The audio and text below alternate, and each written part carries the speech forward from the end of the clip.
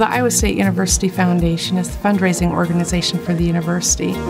The philanthropy of our donors is used in areas such as student support for scholarships, faculty support and professorships and deanships, and important facilities such as our Student Innovation Center.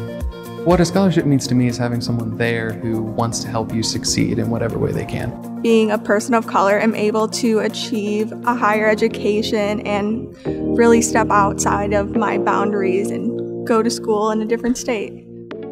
We're a very donor-centered organization, and we're trying to predict the expectations that our audience is going to have for our technology going forward. Technology has allowed us to now meet with donors electronically, to electronically sign documents. Our donors aren't just in the state of Iowa, they're in the United States, they're all over the world. Well, Adobe Sign has removed location as a barrier. Electronic signatures have been adopted quickly and easily by many of our donors.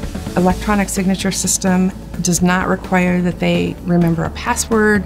They do not have to create an account, and that's been a big benefit for our donors.